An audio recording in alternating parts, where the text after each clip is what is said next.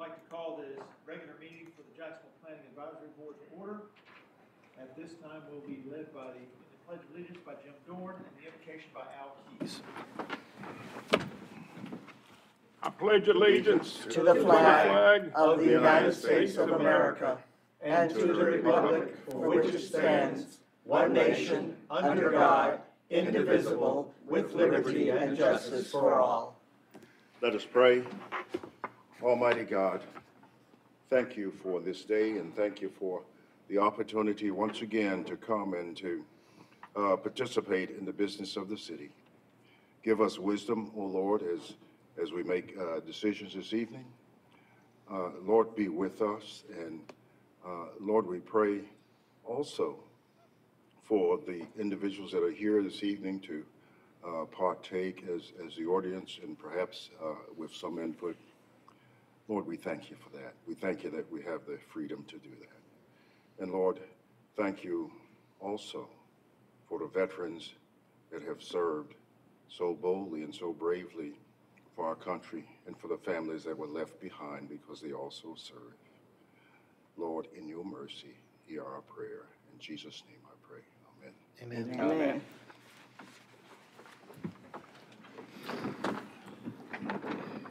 Amen.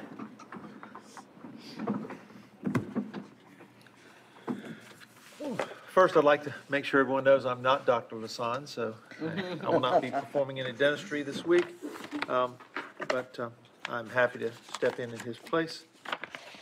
At this time, you have the agenda in front of you. If you'll take a look at it. Does anyone have any changes? If not, then a motion to approve is in order. We have a motion approved by Jim Dorn, second by Teresa Vanderveer. Any discussion? All those in favor, please signify by raising your right hand. All those opposed, like. Motion passes. You have the minutes from the October 9th meeting in front of you. You'll take a look at those and see if we need to make any changes.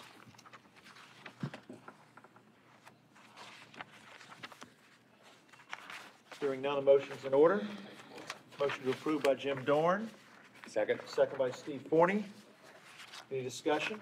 All those in favor of the motion, please signify by raising your right hand. All those opposed, motion passes. City Council update. I think we've got Ryan to give our update. Good evening, Mr. Chairman, members. Unfortunately, Councilman Warden was not able to join us this evening. Send him well wishes, and the report was there was no report. As you may recall, we had a workshop item with the planning board last month, and based on that, you've got one of those items on here tonight, and both of these items will be going to City Council in November. So we will have a report in December, provided that we have a meeting in December. That's all that I have. Thank you very much. I'd also like to congratulate Mr. Warden and Mr. Thomas for their re-election, and also our new member who will be sworn in when? Meets at 7 o'clock, I believe it's 7 o'clock on December 5th, so the first Tuesday of the month, or is it the second? Is that Mr. Jackson? No, it's the 5th. Councilman-elect Brian Jackson, I believe is Ward 1, will be sworn in along with the two other members that were elected. They will have a swearing ceremony, I believe. Thank you very much. There being no old business, we'll go right to new business.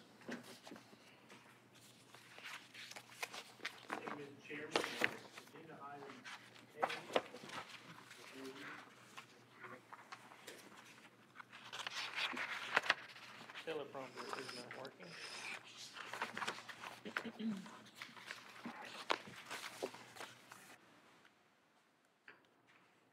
All right. So agenda item A before you is 903 Henderson Drive, Brookwood Baptist Church. This is a rezoning petition. If they'll go to the next slide for me. You'll notice a vicinity map on 903 Henderson Drive.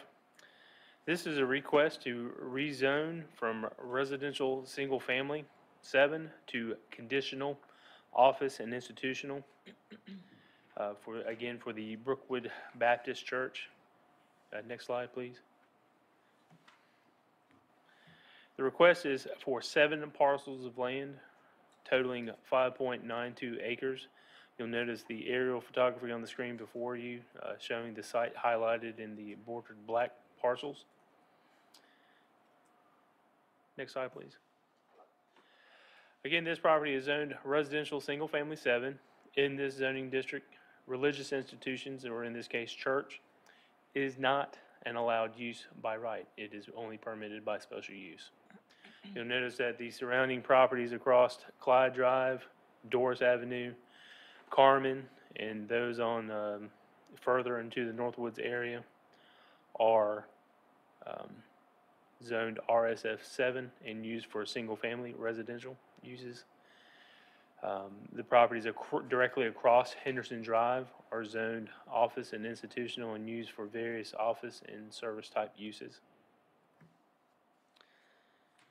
Brookwood Baptist Church on October 9th had a neighborhood meeting where they extended an offer to a broader range of adjacent property owners than our normal notices go out to, and invited them to a neighborhood meeting that they held at the church where they could discuss the reasons why they were pursuing the rezoning.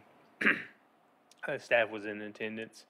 While we didn't have any formal presentations, we heard the concerns and felt that the meeting went well and that they were able to work some issues out. Before you on the map is the CAMA land use plan, and you'll notice that all but one of the parcels identified, 6 of the 7, are identified as institutional by the CAMA land use plan. And if you'll move to the next slide, please. This is what the project would look like if rezoned with our zoning maps.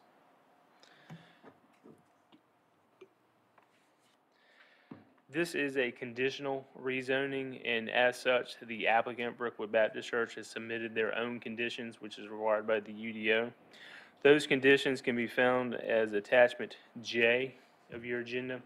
There is one slight correction. Since the time of the agendas went out, they have also taken family care homes and moved them to the not permitted. So they would not be, if this request was approved next week by City Council, as it is, under the use category group living, the family care homes have been moved to not permitted. So they would like that removed from their conditions to a not permitted use. Next slide, please. You'll notice before you, I've listed the proposed conditions, and those before you on the screen are those uses that they would want permitted as they are in the O and I.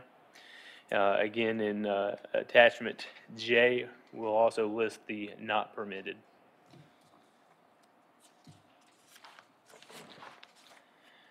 Staff is recommending that the Planning Advisory Board recommend to City Council approval of this rezoning request, accepting the evaluation found in the staff report for findings of fact A through J being found in the affirmative, that the rezoning advances the public interest by making an existing non-conforming use, the Brookwood Baptist Church, a conforming use, and more closely aligning the zoning with the future land use map, which identifies the parcels as office institutional. Parker and Associates is representing Brookwood Baptist Church. However, the pastor is here as well. I would like to take this time to remind the board that this is not a formal public hearing, but there may be folks from the general public that want to address the board. It is up to you to allow those folks to speak, but you are welcome to do so. But Parker and Associates, representatives of the church and staff would be happy to answer any questions that you may have. Thank you, Jeremy. Yes, sir. Ryan, is this the time when we can allow people to speak? If you don't mind, before we allow someone to come up and speak, they must be acknowledged by the chairman, which I'll certainly do. The first thing we'd like for you to do if you come to the podium is give us your name and address for the record. You'll have a maximum of 3 minutes to speak. And speakers, of course, should be courteous in their language and presentation. And then once we have heard everybody, then we have some questions that we may want to ask. And if we ask the questions, that may require some additional conversation between somebody that may have spoken. So at this time, is there anybody who'd like to come up and address the board?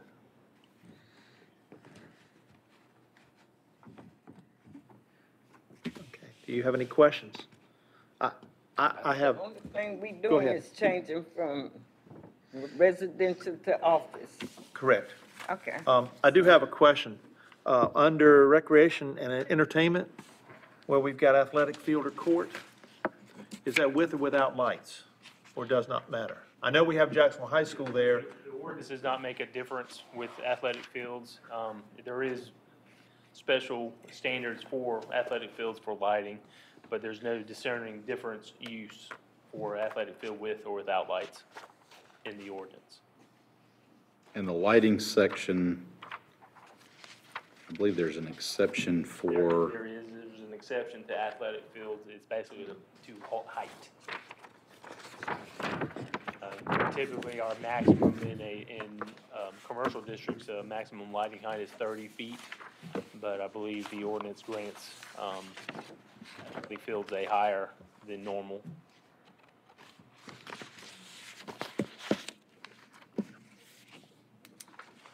That's my only question. Any other questions? I'll remind you that if you make a motion to approve, you should please make reference to the permitted, non-permitted. Jim, Make a motion to approve. based on findings of fact, On findings, right, of, what is it, A through, J. yeah, A through J. including the amended attachment J? That should have everything, yes, sir. Okay. Got that, Ryan? Second the motion. I think we got Suzanne. Suzanne first. She was closer. Hard of hearing. That's okay. No, she was ready. So we have a motion to approve, based upon findings of fact A through J, including attachment J, which has been amended. Any other discussion? Yes, sir. There is one property that will remain residential, that's a part of that whole plat. I would assume from the signatures that you've gotten that that's not going to be a problem with that one residential property within that whole plat. They were notified both for the neighborhood meeting and with the meeting and the public hearing notice. At this time, we have not been approached that that would be an issue. And again, generally speaking, the tax assessor's office has provided us with no information that this would affect any property values. I have a question. Were there any neighbors that were against this, and for what reason? The neighborhood meeting, there was a lot of discussion basically on the broad use of the office and institutional. The original request, when it was submitted to us, was for straight office and institutional. But from that neighborhood meeting, the church decided to amend their application to the conditional so they could strike the uses that the neighborhood had identified or that they felt weren't, that potentially could cause issue with the neighborhood.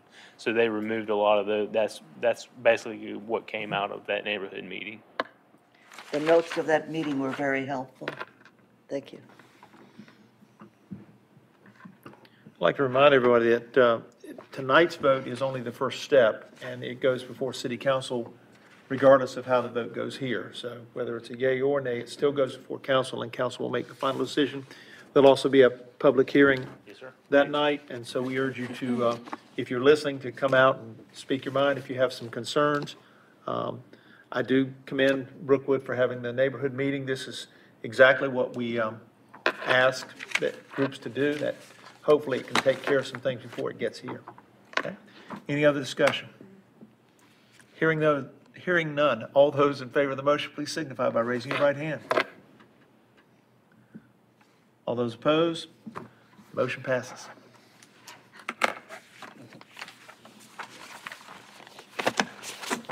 Agenda item B, who's up?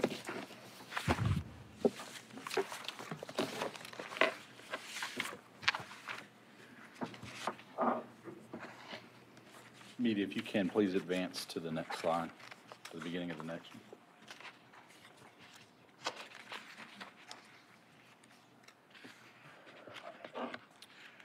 Good evening, Planning Board members, Mr. Chairman. A very quick item, hopefully, for you this evening. This basically is the formal Unified Development Ordinance Amendment that we discussed in your October meeting. The two changes are basically a reflection of 2017 Building Ad Hoc Committee meetings where we met with local builders to talk about some challenges and hurdles with building residential structures here in Jacksonville. And there's Article 5 and two sections, 511 and 514, where we had to make some changes. The first one being in 511, we basically are tweaking and reducing the amount of exposed foundation that is going to be required for single-family dwellings. It was 12 inches before, now it's going to go to 8 inches. So we reduced it by 4, and we clarified it a little bit. And that was one of the items that the committee had asked, and we felt comfortable with making that change as they were requesting. The other items deal with some information language in the code that was already kind of contradictory with some recent legislative general statute amendments. So the changes for performance guarantees as it relates to holding cash bonds for warranty purposes, we are no longer allowed to do. We have to return their money in a reasonable time after the infrastructure has been installed. So we've amended our language to reflect what the state's allowing us and not allowing us to do. So we are making that change with this amendment. And we also replaced, with the reorganization of development services, we're eliminating the reference in these two sections as it relates to the development services director, and we're changing that to the city manager or his or her designee. And that way, that regardless of reorganizations, regardless of people, the city manager will establish who is responsible for carrying out the daily operations as it relates to different pieces. And it may be that some things that Jeremy is delegated. It may be some things where I'm delegated. It may be things that the deputy manager is delegated to deal with. With the Unified Development Ordinance, there's a reference to the Public Services Director throughout. So it may not be that it's best suited to be in one titled position. So we're going to make that change. So that's what we're proposing tonight in the ordinance found before you under Attachment A. I will be happy to answer any questions that the board may have. And regardless of, as you stated a second ago, regardless of the board's recommendation to City Council for the benefit of the public, both of these items will be placed before City Council next Tuesday. That'll be November the 21st at 7 p.m. here in the council chambers. So thought I'd throw that in there as well. And at this time, I'll be happy to answer any questions that you may have.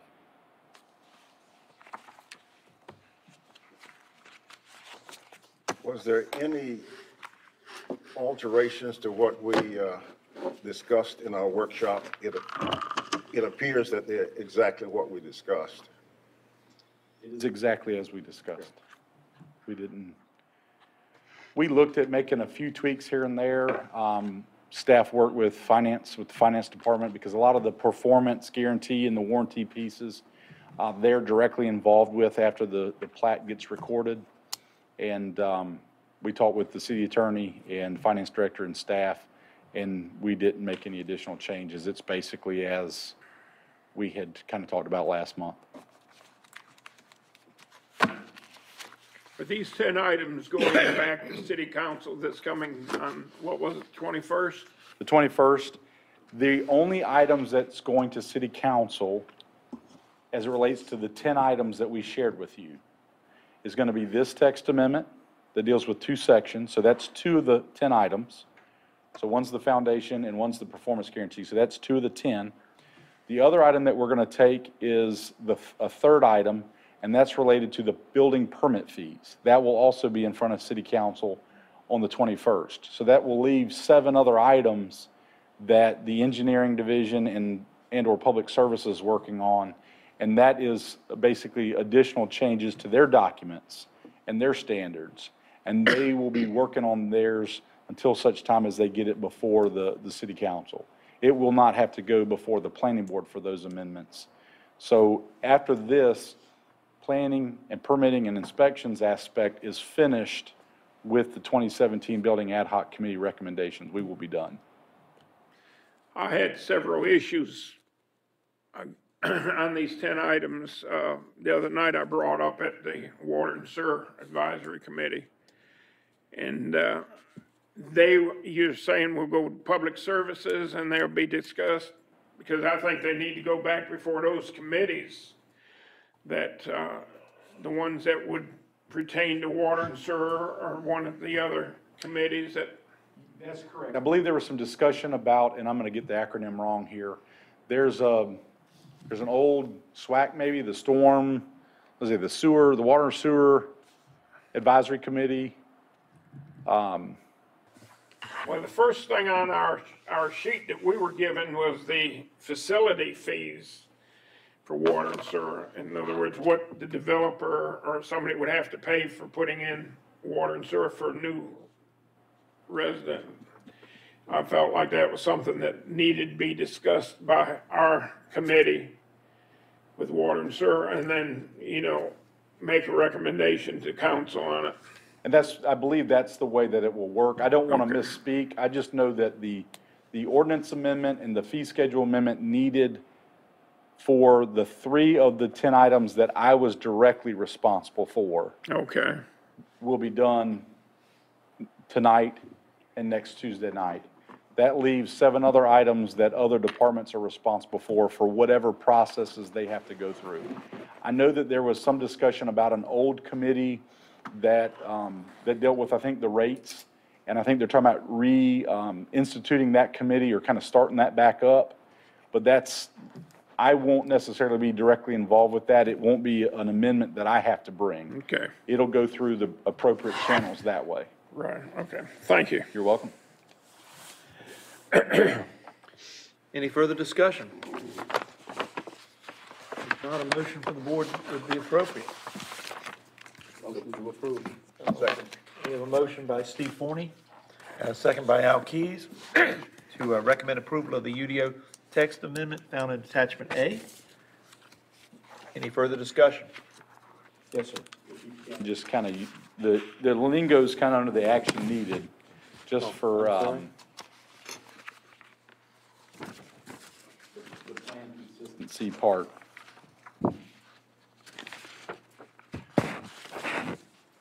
That's fine. Just, If you're up, Which one are you talking about? under action needed, Okay, got it. I motion that we approve the action needed in terms of consideration of the United Development Ordinance Text Amendment. And this text amendment advances the public interest by eliminating ordinance conflicts with the North Carolina general statutes and addresses concerns raised by the 2017 Ad hoc Building Committee. how's that? And the same second, I'm sure. Second. Okay. Now, any other discussion? That was quite a mouthful, Steve. Hearing none, all those in favor of the motion, please signify by raising your right hand. All those opposed, like. Motion passes. Let's see, it looks like we're up to reports. Mr. King? Thank you, Mr. Chairman. The only thing I'd like to report tonight is just a reminder that on Saturday, December the 2nd, the city will be hosting Winterfest.